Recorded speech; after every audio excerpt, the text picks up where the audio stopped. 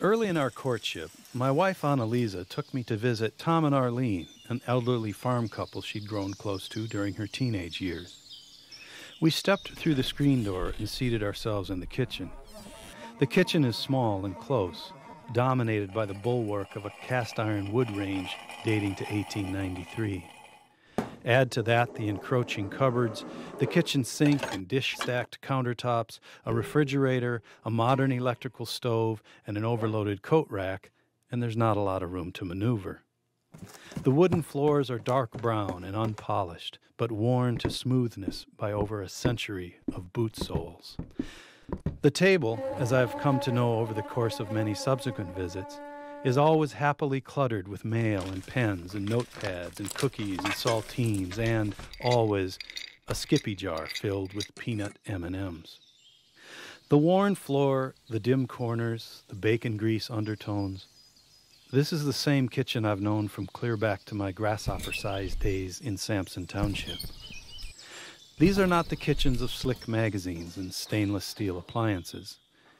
These are the kitchens of clutter and stack, of the dish rag hung and the pans piled, of the countertop bucket spilling onion husks and potato peels. Company is happily received with no preemptive clearing of the decks, just clomp right in, boots and all. Your chair is waiting, more often than not left at an open angle, ready to receive the next visitor. What I'm saying is, the first time I walked through Tom and Arlene's door with Annalisa and stepped into that kitchen, even though I had never been there before, I knew exactly where I was. When Annalisa and I left that night, and after I had dropped her off and was headed back to my very bachelor home, there had been a key change within me. As I watched her laugh and trade stories, I saw signs of an old soul, a person who paid her respects, and paid them to the sort of people much of the world passes by at top speed. Prior to our night in Tom and Arlene's kitchen, I saw Annalisa as beautiful, desirable, smart, and strong.